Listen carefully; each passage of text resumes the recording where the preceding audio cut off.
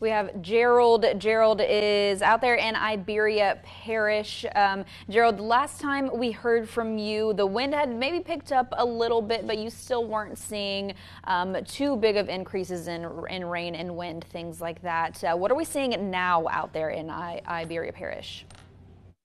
Covering Hurricane Francine in Delcombe, Iberia Parish. Just had my partner roll up on me. Introduce yourself, baby. Mark McDonald. All right, Mark. So you were telling me, bro. I asked you when you came and said, hey, I said, man, sigh of relief. How you feeling about it? You got a whole story for me, brother. What's happening? Well, it was going straight to Holly Beach, so we moved our camper to Sulphur, came on back, and then it looked like it just keep moving on over. So we just stuck around. We boarded up our windows.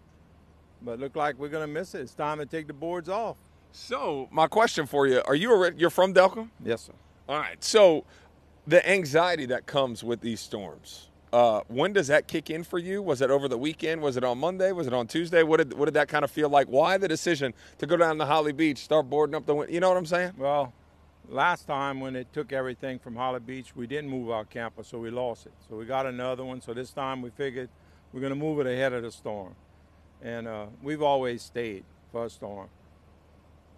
Listen, for Rita, my brother and all of them had moved up, gone up higher up. And he called me. He said, hey, what's going on? I said, the storm passed. On your in-laws' house, they got a piece of tin missing. But I said, nothing. When I got by Highway 14, I seen some people walking in the water coming up to Highway 14. And law was there, and they told me, they said, man, y'all got to get out. He said, the water's coming up like 2 foot every 20 minutes.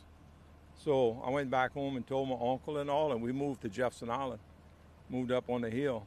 But yeah, it gets scary quick. You know, that water come up and get you if you don't watch out. When did you take that sigh of relief this week? Was it one of those deals yesterday when you kind of saw everything inching more east? As it was coming, yeah. And it just kept moving over to the east. Yeah. Now, we got a lot of relatives down the Bayou Lafourche, and they're going to catch some of it. But still, it's not bad. So let me ask you a question. I know you're talking about down the bayou. So you a shrimper? What do you have? What's that background? Because I know all my partners down the bayou, all their families, all in the fishing industry. I had a boat for maybe 30 days, and I realized that wasn't for me. Yeah.